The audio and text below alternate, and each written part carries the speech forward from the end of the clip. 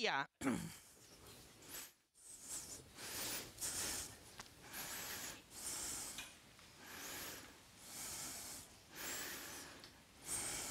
Okay. Right. So, a warm welcome to all of you who have chosen to spend your time with us and share and learn and contribute to a better world.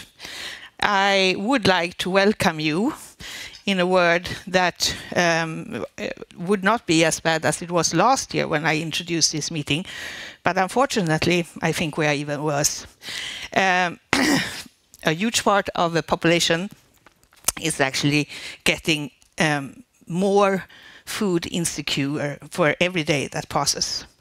So in time like this, it's quite grim, actually. I think it's so important, it's even more important to come together, raise problems, discuss them, share our knowledge, find possible solution, build new collaboration, and join hands. And that's what we're going to do today. While outside, I read a World Bank report on the inflation that remains high, and the highest of the inflation goods is actually food. 70% of the countries reported higher inflation in food prices.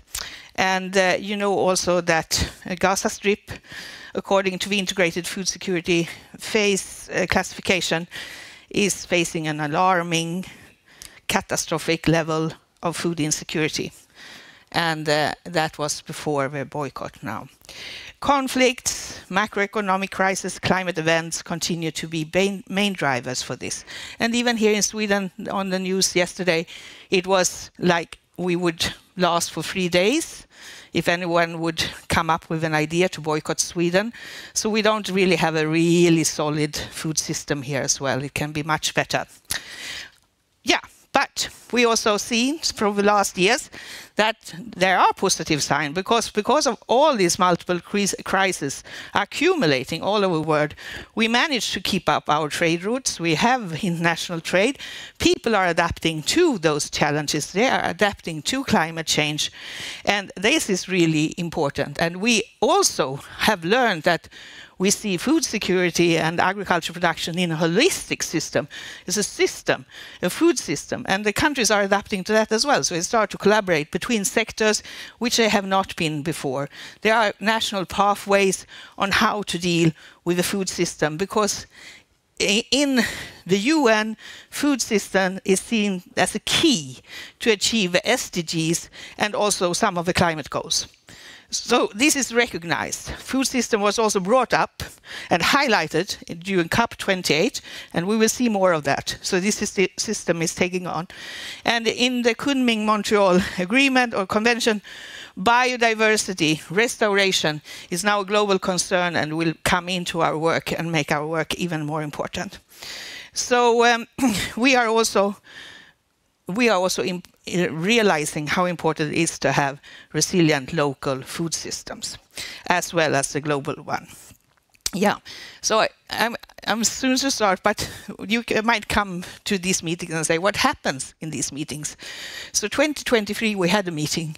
It was on the other part of the city, and we came,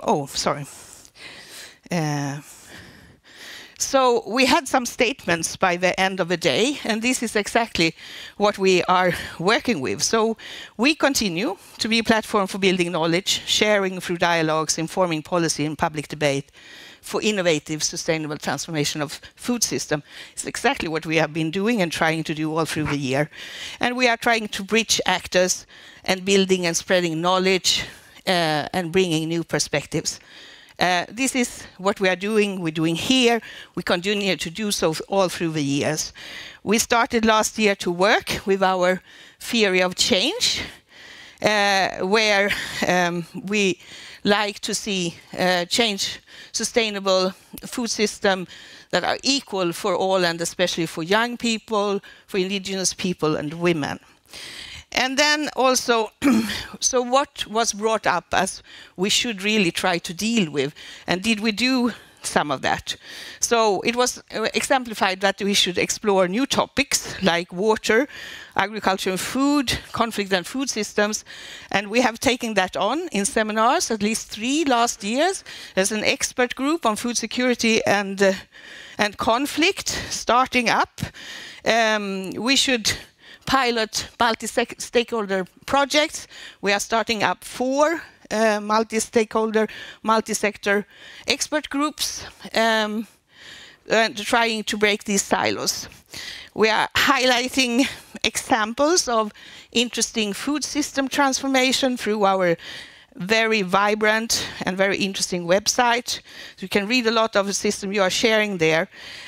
We try to adapt a bottom-up approach and empowering people, and you will see an example of that, how we empower and amplify voices. You will see it through the network, through our session today. And we try to communicate around our funding opportunities, and that's where we share on LinkedIn, and our LinkedIn has, I don't know, doubled and tripled the attendance. That's grown amazingly, and I think it's because we are actually sharing from all of you opportunities. And support living labs, and that is also what we will do through our expert groups and other activities linked to the expert group. This was my very short introduction. I think I'm already over time, but now I'm very pleased to introduce my colleague Jonna, who will Jonna and Ebba, please take the stage. Trycker man bara här. Ja. Hi. Yeah, nice to meet you all. I'll take this, and my name is Jonna. I work with SIANI since last year in June, so I've been here for around 6 months now, and I work as a project coordinator at SIANI. And I'm Ebba, and I've been working with SIANI for about 2 weeks. I'm an intern, so yeah, I'm very new, but it's been really fun. Yeah, so it's really nice. It's both of our first annual SIANI meeting, and we're very excited. And it says that I will introduce the participants, but I think that you will have plenty of opportunities during the day to introduce yourselves to each other. So I'm not gonna present all of you, but what we will do is that we will do a Menti to see a little bit about how the SIANI network here in Sweden also has links globally. So you can go to menti.com or use that QR code. Exactly.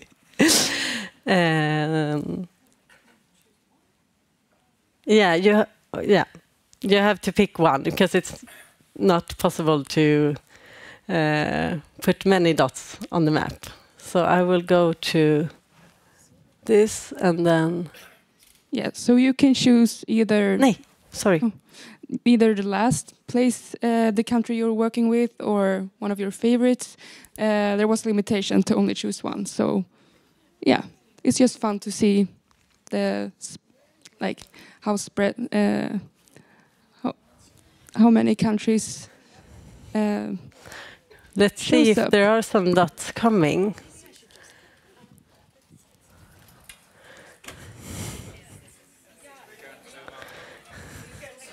No, it's quite difficult, but you do your best. At least we can see the regions maybe where... Yeah. I'll stand on this side, I think.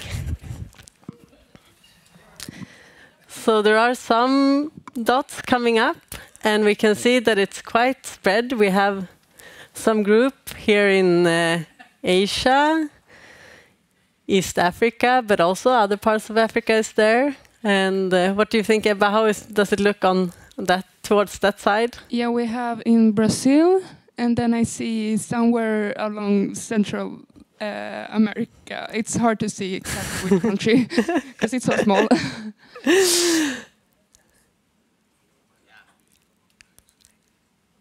I don't know if we are still getting answers, but this is one way to at least visualize a little bit the SIANI network and how we are actually reaching many parts of the world.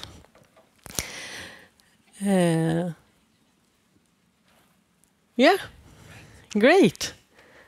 Perfect. Continue to fill it in. Yeah, I mean, you can, so if you haven't filled in, continue, and maybe at the end of the day, we will have even more dots. Okay, perfect. So thank you so much, Jonna and Ebba, for this, and we'll see. You can keep up when you find your cell phone. You just put in and get your dots in.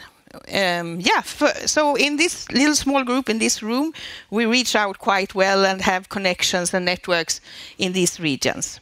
Now we will have presentations around food systems, urban and rural, and we do so because by the end of this year there will be a UN report on rural and urban food systems.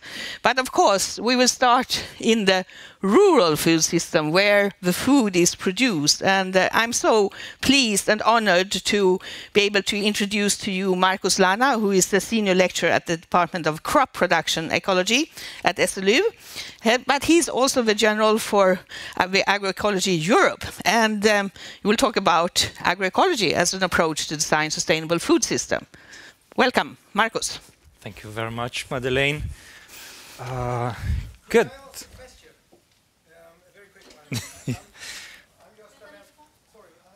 Gösta Melksson, LM International Läkarmissionen. Will you be able to share these presentations, because that's super interesting? I'm certain about that. Thank you. Great, thank you. Everything is filmed, so it will be on YouTube as well. Now you know, everyone. Good for you. I think I will use this one. Yep, thank you. Okay, good morning. Madeleine, 12 minutes. Okay, good. As you know, I'm from SLU. That's my main institution. I'm also part of Agroecology Europe, which is based in Brussels. I'm here to talk about food systems and also the connection with agroecology. This is pretty obvious what can be a food system. It's like from field to fork and so on. There are different components of it. And when I started to work, I was only looking at the agricultural part, only at the production part, and then with time, I understand that actually we are part of a bigger thing. And actually we have some major challenges, and some of them are, like, as always, ensuring food production, and not only food. Nowadays we have to also produce fuel, fiber, ecosystem services. We need to support livelihoods. Farming is also an activity, a social activity, is a job, is an occupation, is a livelihood. And on top of that, we need to be sure that we keep the environmental integrity, or at least that we conserve the natural resources so that we can keep existing. When we talk about food systems, then yesterday I found this very interesting figure.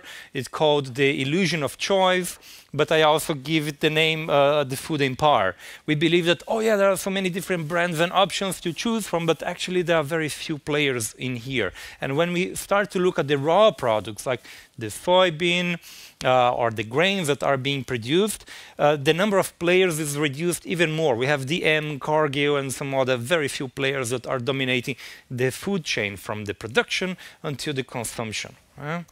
And I'm here to talk to you about one example. I was part of this many years ago, about the landless workers movement. Many of you probably heard about it, maybe good things, maybe bad things, maybe horrible things. But let's look a little bit about the trajectory. It started in '84. I was 3 years old at that time. Was not even aware of this, obviously. And they had different goals, but very important for them, access to land. Brazil is a very unequal land, especially when it comes to land distribution. And they were really fighting hard for land reform. If we talk about land reform nowadays, people will jump that high. I know. Whatever, we are talking about this particular situation here. And they had a lot of activism around issues that are important for them, like unequal income distribution. They were fighting against this, racism, sexism, and also the media monopolies. You can kind of see which color they are looking at. And at the end, they wanted to have a self-sustainable way of existing. And here I will show you 10 pictures, 3 seconds each one of them, about the fight that the movement fought in the 80s and early 90s.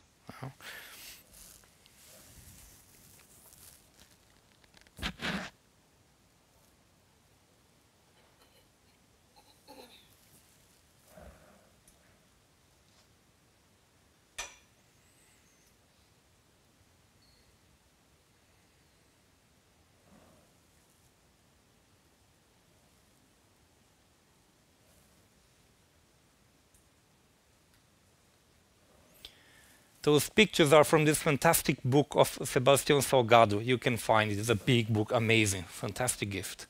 So, and then farmers started to get land. The agrarian reform started to happen. But despite getting land, they were still in this poverty trap. They were unable to survive on the land. After a few years, they had to leave because they would not be able to survive. They had no technical assistance, no training, no credit. And they were using exactly the same cultivation methods that led them to this poverty situation. Monocultures, they wanted to grow soybean, to export, like exactly the kind of crop that you are not supposed to grow because the margins are too small. Right? So then in the early 2000s, they finally realized, okay, we have to change the way that we do our work. And then what they did, okay, they started to work with the agroecological approaches. So not only the agroecological approaches at field level, they went beyond, and I'm coming to the food system soon. But then they started to establish partnership with universities. They started to create post-secondary schools. Like, how come that they created schools? Well, this is a movement with 1.5 million people.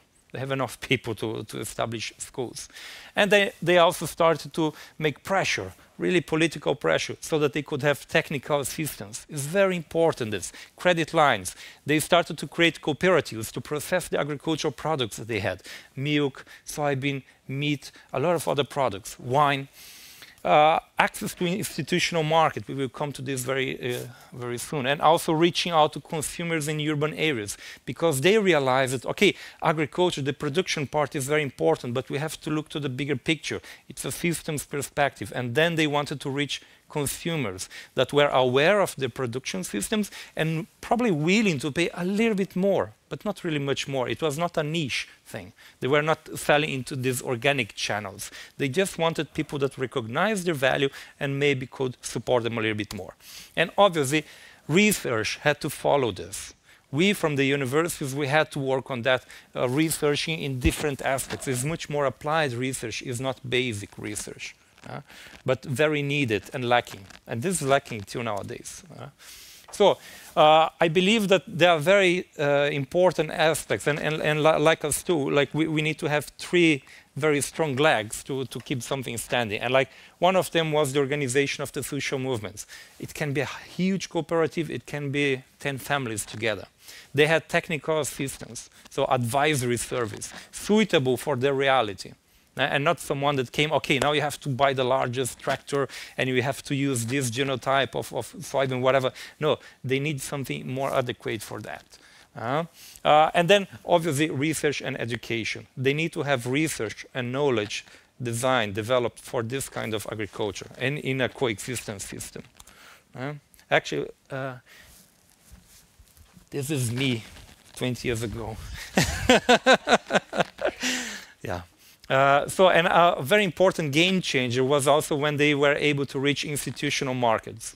And last year it became a big thing, like, okay, apparently that they had the feeling that they have discovered the wheel. No, like, but so the public procurement was always there, was always a very effective tool, but it was not being properly used. In Europe, it can also be used. There are some differences, but it's okay, it's still a very important tool. Very important, when we talk about agroecology, we talk about principles. We are not talking about guidelines and principles. Thank you very much. And there is a lot of scientific literature that you can find. What they are now doing is that they have a lot of different value chains for different products all around the country. And when they have those value chains, it's not only the production, it's production until the consumer. And this is an ongoing thing. They have 185 cooperatives. You can read this later on. But important, 70,000 families are still waiting to get land. And I don't know if they will get land. They are also in, to not say that they are in a very socialistic or communistic fashion, they are getting money from the financial market too, as credit. So they are playing around using everything that they can. And they are working with agroecology, which is actually a bunch of different things. And here is the history of agroecology. It's important for the Alnarp students, but we can talk about this later on. I'm coming to an end.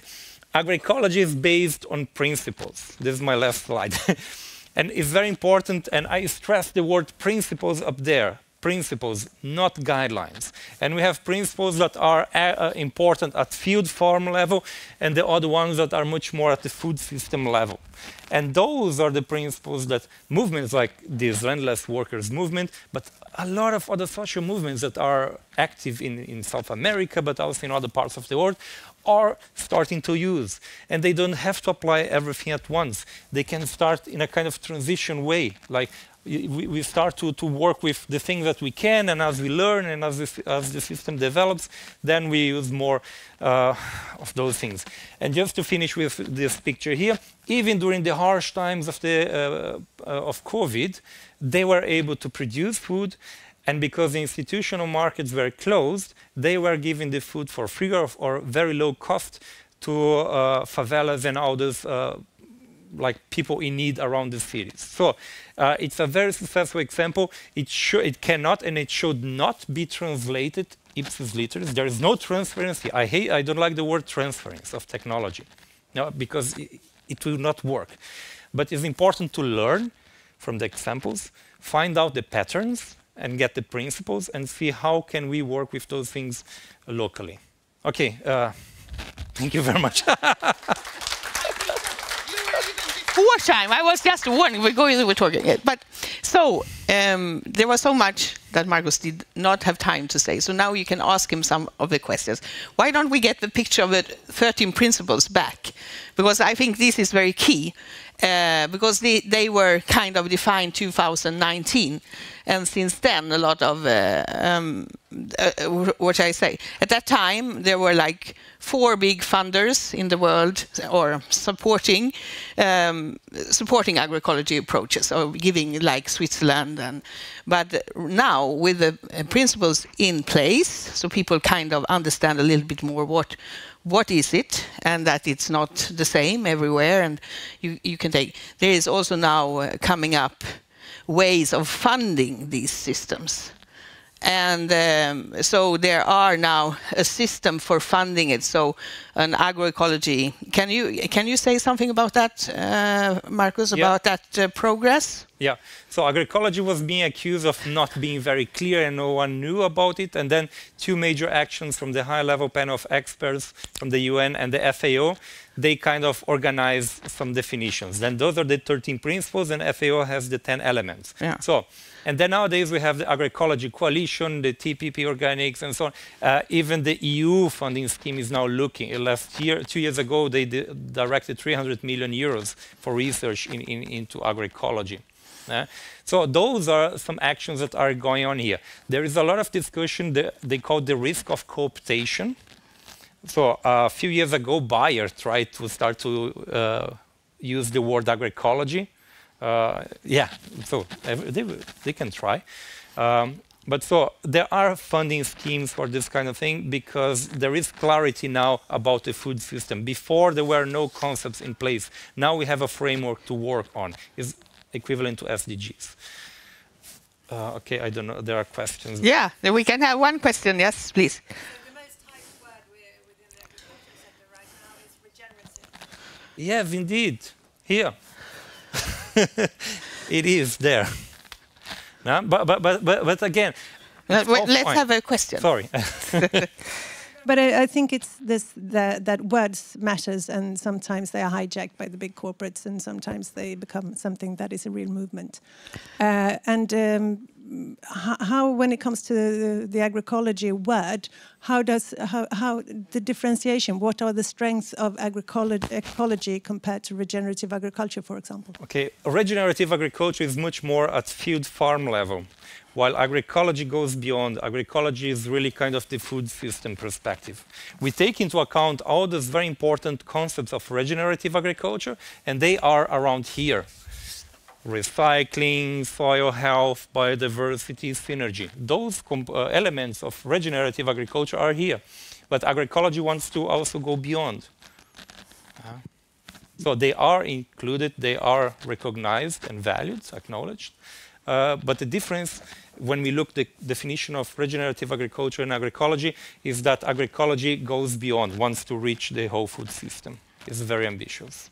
Because, for example, it's a big investment conference in Brussels in a few weeks that is called Regenerative Food Systems Investment. Yeah. So I think it's pretty much heading for the same goal. Yeah. Again, using different terms for the same thing or very similar. But there is a lot of cooptation going on. Yeah, I think it's a very timely. Agroecology has been used and applied in different ways, but now we can see these the 13 principles and the 10 elements. So there is some more definition, and that will facilitate for NGOs and organizations also applying, because they are working with these kind of systems. They are more holistic. They can apply funding now because there are elements that they can apply in their applications. Yeah. Now, this is what we say from here. Now we have to continue with the speakers, but this is a day where you will discuss this bilaterally after in groups. And you have Marcus here all day, I hope. Yeah, so I hope you can have all the questions to him. And thank you, Marcus, for a wonderful presentation. Yeah, and keeping the time. Wow, big applause to Marcus. Yeah, but you will have a lot of time to interact with Marcos during the day. And now it's my pleasure to welcome Romina in Rome. Good morning, Romina. How are you doing? Good morning. I'm very well, thank you. And you? Yeah, we are fine. And it's so good to have you here, and we can see you very well on streaming, and I hope you can hear us and we'll be able to interact. So it's my great pleasure to introduce to you Romina Cavatassi, lead economist with the Research and Impact Assessment Division in IFAD. And Romina has recently been co-authoring a very important report on gender in the agriculture as well. And she was also one of the lead author for the Rural Development Report that IFAD launches. Is it every second year? Third year? Is it? Every third year. Yeah. Every third. And I must say that this report has really inspired our work. It helped us to organize how we would like to work. And we have asked you to come here to talk a little bit about what we call the midstream business. What is this? And Romina, take your time and please go. Thank you very much, Madeleine, and thank you for inviting me. I feel honored to be with you, although virtually. I would have liked to be in Stockholm, but technology can help sometimes. And yes, so starting from where we met last time, where we discussed about the key insights of the Rural Development Report that was launched in 2021. From the perspective of the rural poor. Today we will restart from there, but focusing on the local midstream business and what does it take to enable that sector to trigger development that is fair and just. And this is because what drove the whole food system dialogue, and in particular for us, the Rural Development Report in 2021, was the realization that something is not working when you see that those that feed us go hungry, that there is, despite a huge increase in food production, there is still a lot of undernourishment, but also obesity and malnutrition.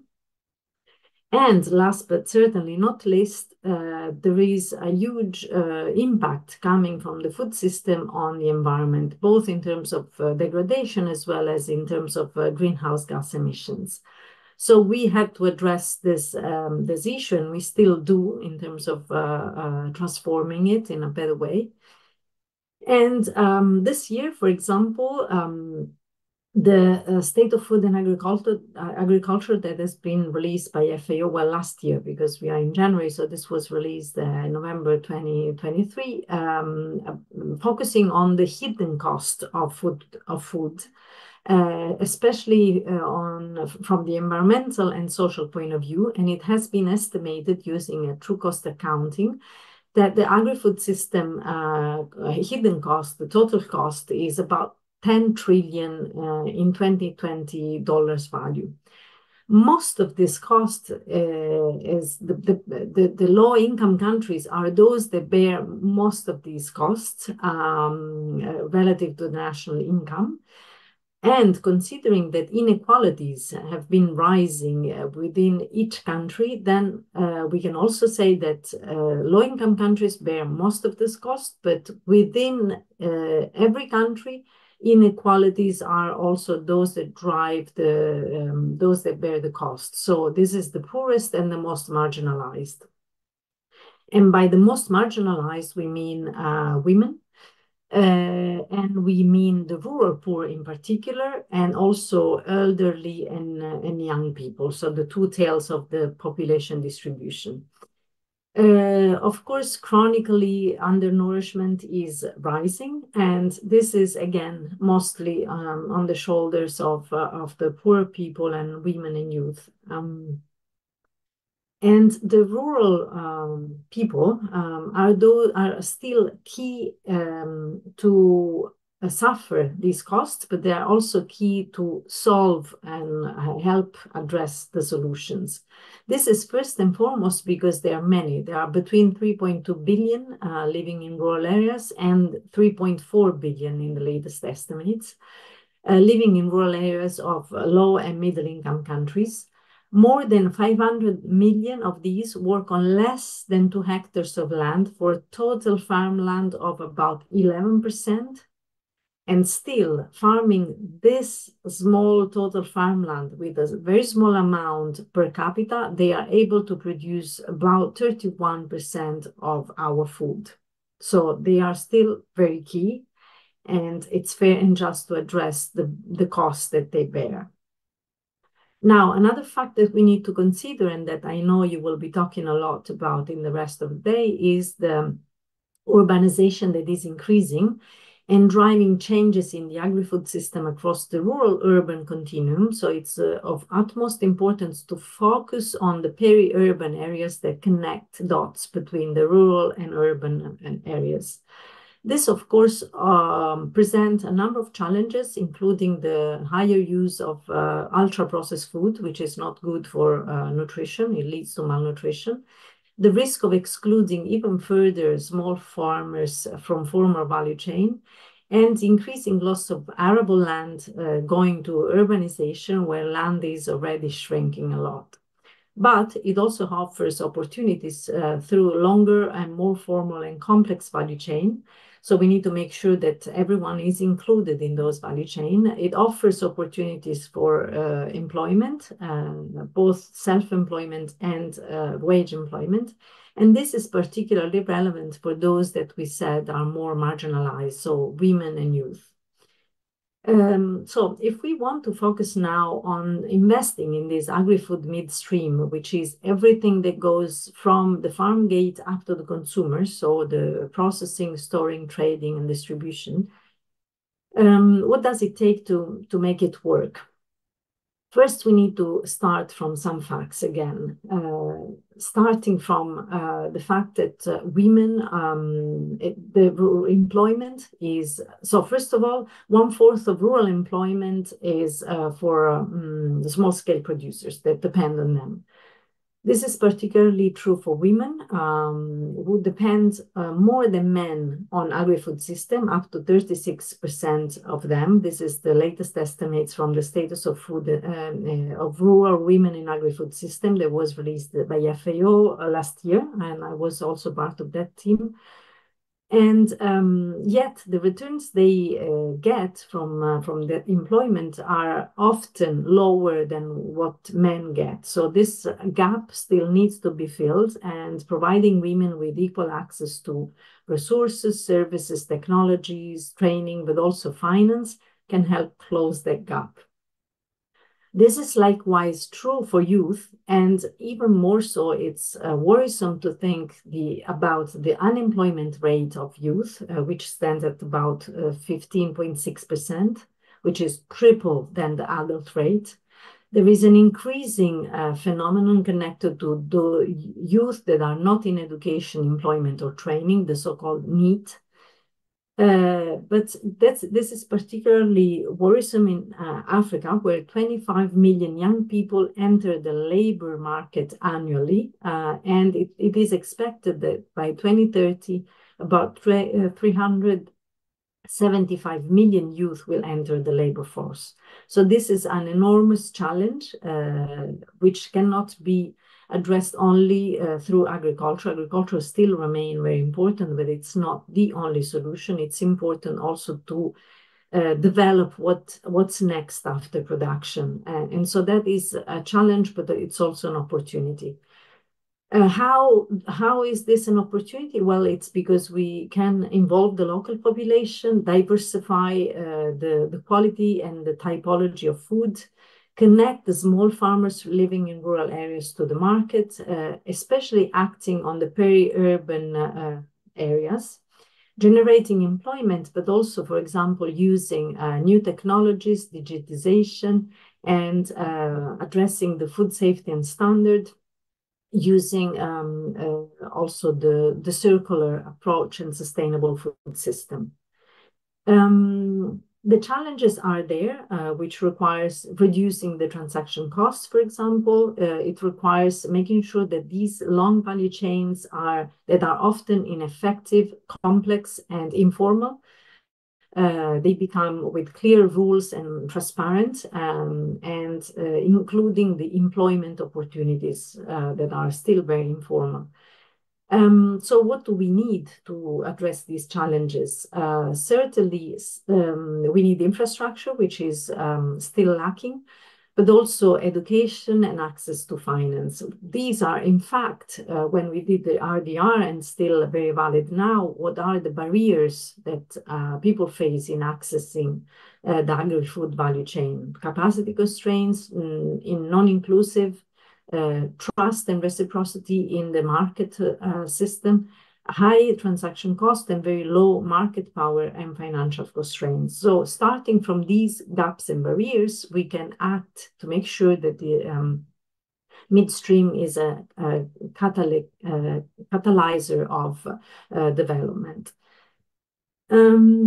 So to unlock the potential, already mentioned, we need these incubators and investments. And one such example is being implemented by IFAD in collaboration with the government of Germany and Visa Foundation, is an integrated agribusiness hub, which works in a way to first assess what are the needs in the local areas, in the urban and peri-urban areas, what is needed, what is missing to complete the value chain, that it's not only agricultural production, but also transformation, lengthening the life of agricultural produce through processing, through cooling facilities, through different types of processing that reduce the waste and, if possible, nil the waste and the loss of food.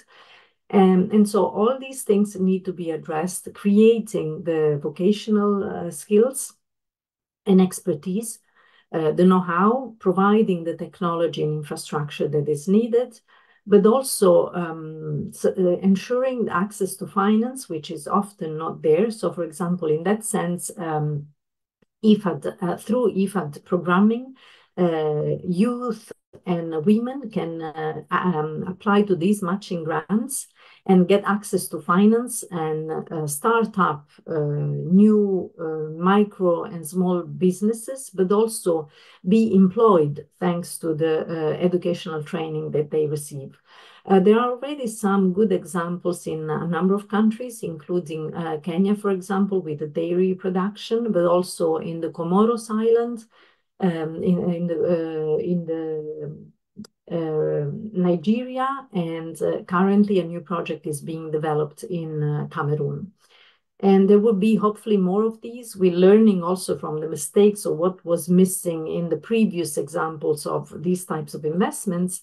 And now also looking at what were the startups that declined over time, and focusing on what were the mechanisms that ensured some of these startups to keep up and to generate more employment and more opportunities. So starting from there, we are working on a number of new agribusinesses, and we hope that that will work well. My time is over, but I'm done, and I'm happy to answer to your question. Thank you. Thank you so much. Thank you so much, Romina. This was great. I think it was a very good overview and also showing a good introduction to speakers that will come also up on the stage to present some of this work. So, Romina, I wonder if there's someone in the audience that have a question for you that you would like to address?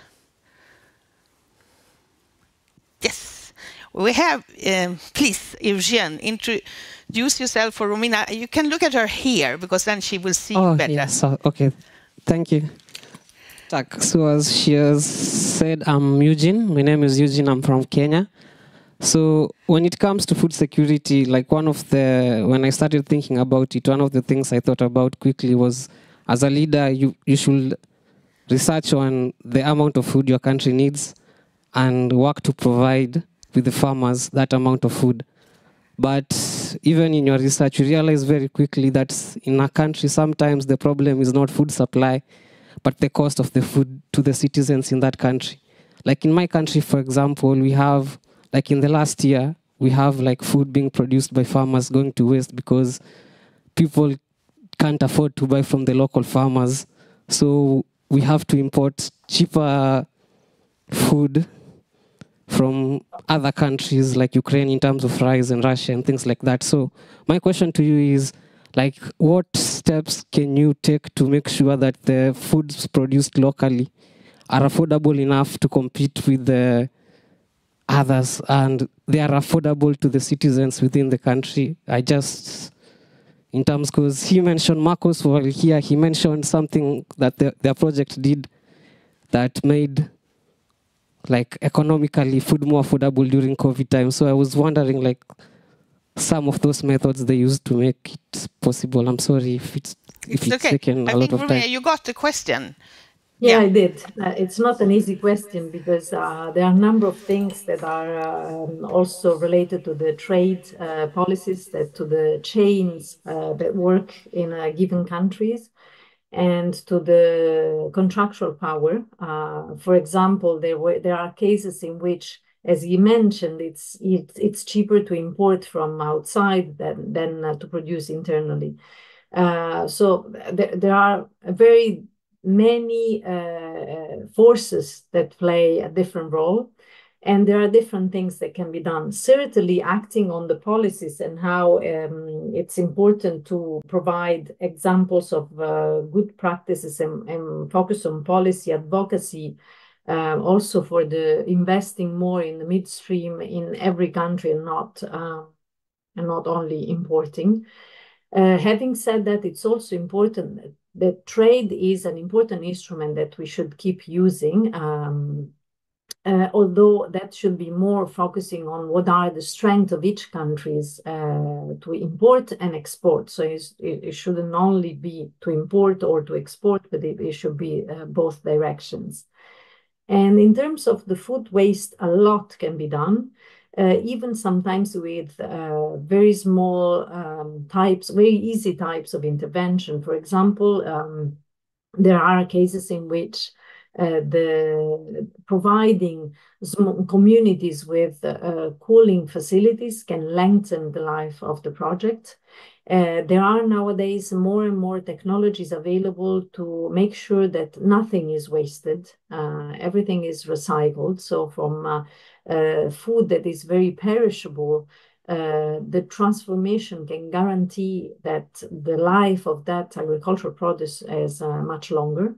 And so that is what we should invest on in every country with the support of the political environment of each country, but also with guaranteeing access to finance, because for a number of these small entrepreneurs, it's very difficult to start anything and to keep being alive in the market because finance is often inaccessible or very costly.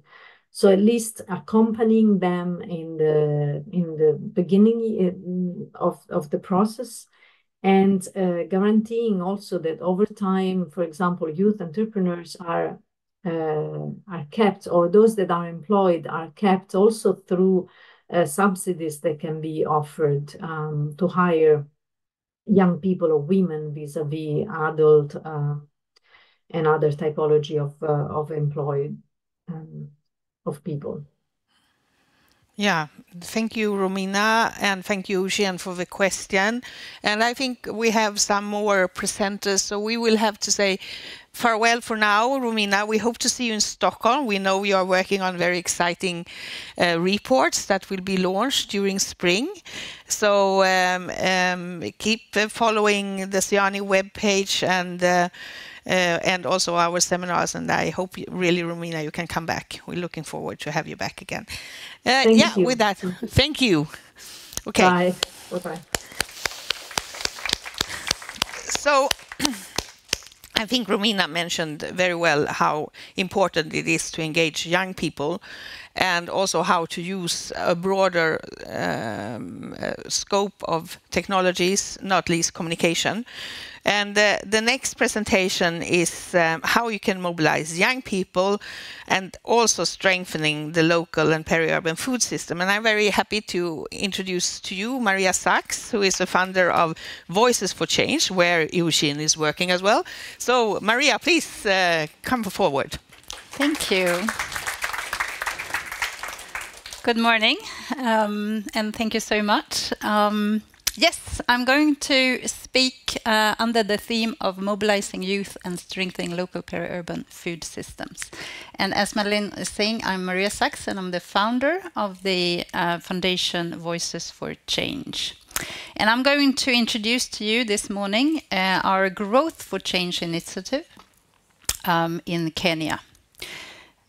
We work in, it's powered by Voices for Change, and Growth for Change operates in low-income areas, urban and peri-urban areas, and primarily informal settlements in Nairobi. And as you may know, and for those of you visiting Nairobi, as in most African cities, Nairobi is highly segregated. So you have very developed neighborhoods, but you also have a lot of informal settlements. And most people actually live in the informal settlements. So we work in the Eastlands. It's about 40 minutes outside of the city center of Nairobi. We started working there, amplifying voices among youth. And we kept hearing stories about how hunger pushes young men into crime.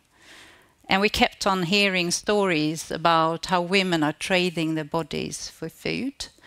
And we kept hearing stories about single mothers feeding their children of food waste that they have found in a nearby dump site.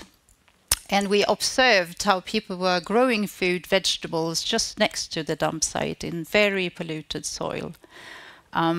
So this brutal reality is what made us take the decision to introduce hydroponic technologies into these communities. So why hydroponics? The main reasons for that is that people are living very squeezed. There is a scarcity of space. And hydroponics doesn't require that much of space. Everyone has a wall, so you can build also the system vertical and so on. There is also scarcity of water, so preferably there should be a closed system because there is no room to waste water. So that was another reason. Also, as I said, the soil is highly polluted because there is a lot of waste. Dandora, that is one of the communities, is the location of the biggest dump site in Nairobi, Kenya. I think it's even in the region. So these are reasons. And the fourth reason is that we came to learn that young people are really keen to pick up new knowledge, very talented, very street smart, very ready to adopt. Thank you. New technologies and to learn things. So we felt like it's technology is something that attracts. I want to give you a few examples for projects and groups that we are working with. This is one example. It's ComGreen Solutions. It's a community-based organization. It consists of reformists, meaning former criminals, and sex workers that have come together to support each other. They have a highly environmental profile. They are greening spaces, they are planting trees, they are cleaning rivers, and so forth. And they're also running various income-generating projects. So together with them, we set up, they had a bit of space because they have reclaimed some of the public land in this area. So we set up a horizontal hydroponic system together with them. We have also managed to install solar, so they can run this system totally off-grid, which helps. They are growing mainly African indigenous leafy vegetables, so it's kale, it's spinach, it's African nightshade. And they use the produce in their feeding program for children. They're also using it for their members, and the surplus, if possible, they are selling it to the people in the communities. Another example is Charmy Organics. It's a small micro business run by 2 university students. So they already had a fish pond when we came across them, and they had tried hydroponics, but the system had broken down. So we helped them to set up a more advanced system, a vertical system. And we have also installed solar in their small farm. And thanks to their academic studies, we managed to build a bit on their knowledge. And now we involve them as master trainers for other groups. And the last example I want to give you is our most recent partner. It's a Gero Feminist Network that is a women-led community-based organization.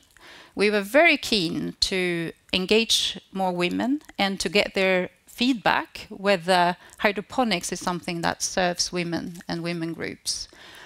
So we have this learning project together in Exchange.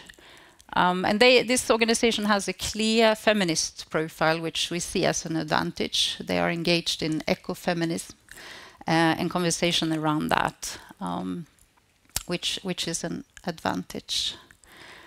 And this program coincided also with the pandemic. It was during the same time where the food insecurity in these communities was very severe. So after piloting this different projects, we have now grown, Growth for Change has kind of grown and developed into a holistic program. And today we say that we are uniting change makers to get to engineer innovative solutions for urban transformation. So the program, as for today, goes beyond just farming. So we try to also introduce other type of technology solutions that can serve these communities and make them more resilient, more inclusive, help adopting for climate change, mitigate climate change. And our change theory is really to build ecosystems in these communities by connecting people, by connecting groups, connecting producers, farmers, researchers, and so on, and to make us not needed. This approach works really well. We have come to realize that it is not funding necessarily that makes the difference. It's for people to have that trust that there is somewhere to turn for support, knowledge exchange, and that kind of support system, local support system, is very important. We can call it food system, we can call it ecosystem, support system, but the importance is that how people are interlinked and to create that kind of codependence somehow and regain that spirit, community spirit. So we try to help the groups to define their expertise, their passion. One group could be good in producing seedlings, then they sell the seedlings to someone else. One creates and design the systems, they help the other groups to get systems and so on. So we're trying to interlink these different groups to each other. And in summary, this is how we make a difference. So we have this approach of supporting community-driven, small-scale interventions. We call it urban acupuncture. It's an established concept in how you can inject energy where it's needed with a philosophy to transform the larger urban space. We have an entrepreneurial approach, meaning we try to encourage creative ideas and encourage the groups to look at their systems as small business model, collect data, and make sure they can cover their own costs to avoid dependency from external support. We try, as I said, bringing in technologies. We collaborate with different techies to see how we can adopt technology to the local conditions. And as I said, we also trying to facilitate as much as possible the peer-to-peer support in the local communities. And finally, we are, as my colleague here, Jin, was raising, also amplifying voices and spark conversations around food justice and food and the importance of food politics, how things are interlinked, and that poverty and hunger are man-made, which I think is a very important thing to remember. So that we do through various of creative ways. We use music, rap music, music videos, various forms of conversations, community theatre, videography, and so forth to have these conversations. And that was all. Thank you so much. I invite you to follow us on social media and reach out if you share the mission to make this type of urban communities more inclusive and resilient. Thank you.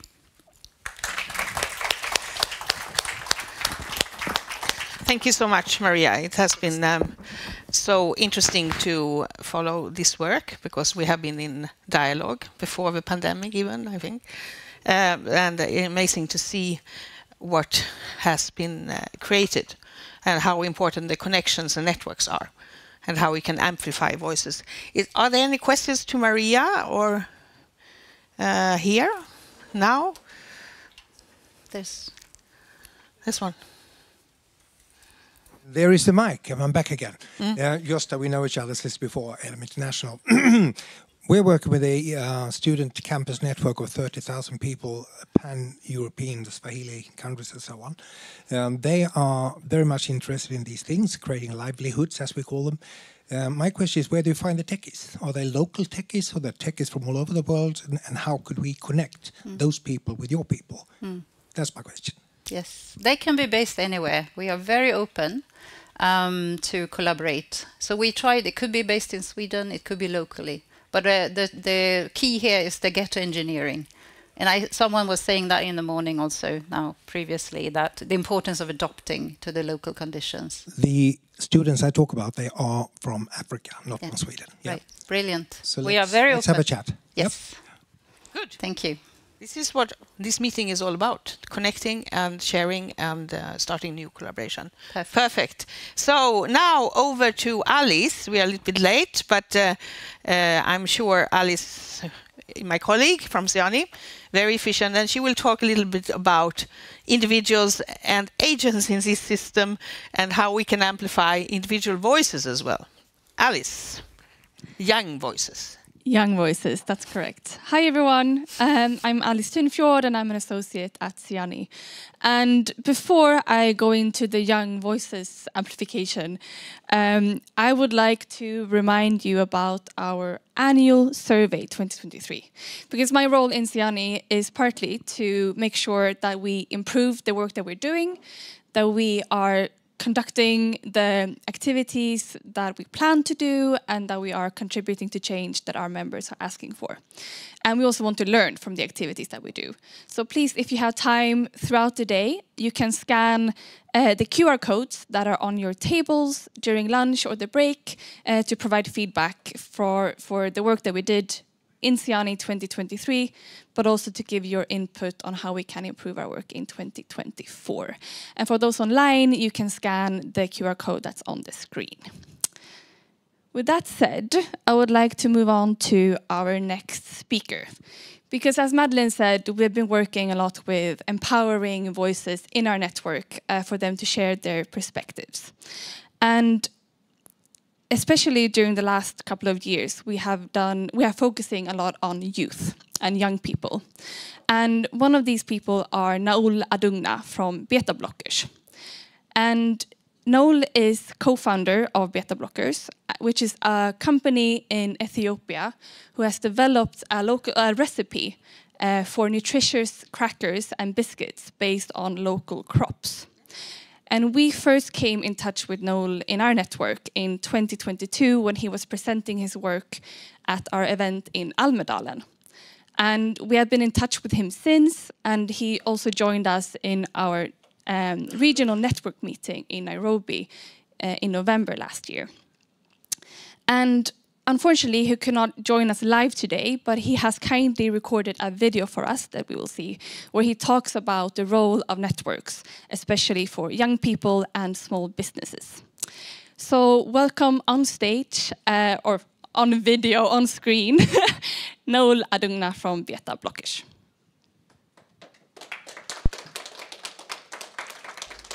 Hi, my name is Kirubel Ngedorg from Addis Ababa, Ethiopia. I am the co-founder and CEO of Beta Blockers PLC. My name is Naul Adugna and I am the Chief Business Development Officer at the Beta Blockers. Beta Blockers PLC, established in 2020 by a passionate team of 4 young pharmacists, is a proud alumni of the 2021 WFP Next Gen Innovators Program. Our mission is centered on creating affordable and nutritious products from locally sourced crops. We aim to combat malnutrition, a significant issue affecting 45% of the Ethiopian population, especially children. After the Next Gen program and some microgrants, we officially launched our products in May 2022 as a legally registered business. We also managed to expand into producing bakery products. By August 2023, we've reached to over 500 children, served 4,500 average monthly customers, and provided jobs for 4 employees.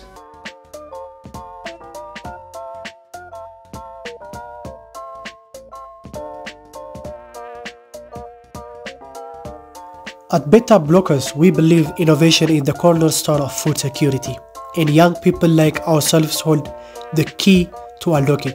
Currently, we are operating in the capital city Addis Ababa and the neighboring town called Burayu, with the promise of scaling to other cities soon.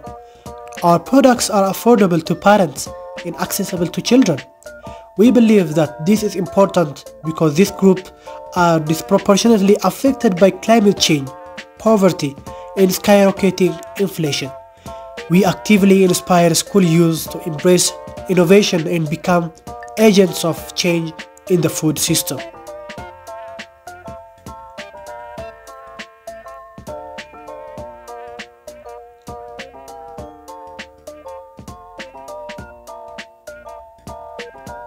And recently, we had the incredible honor of representing Beta Blockers at the Yalta Youth in Agroecology Learning Business Track Africa Initiative Regional Summit in Uganda. We shared our journey and insights on integrating agroecological principles into food processing for the benefit of our community. Furthermore, we showcased our innovative products at the first Agroecological Market System Expo 2022 and advocated for greater youth engagement in agricultural and related fields, both at the event and on local television. This experience culminated in the pivotal moment at the Swedish Political Week, where we were invited to share our experience and expertise on youth engagement in inclusive and sustainable food system. This opportunity broadened our international perspective and led us to the SIANI regional meeting. At the SIANI meeting, we not only showcased our product and future plans, but also forged valuable connections with professionals from diverse sectors, notably sharing our participation with the local authorities positioned Beta Blockers as a model startup with potential for land access and credit, propelling our development further. SIANI's role in our growth has been invaluable, and we are deeply grateful for their partnership.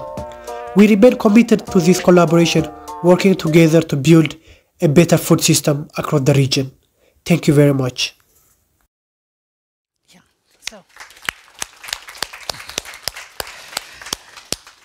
very much, Naul. I'm not sure if you are seeing us now. We are streaming this, but this was not the intention from the beginning, but there are people watching us in this streaming.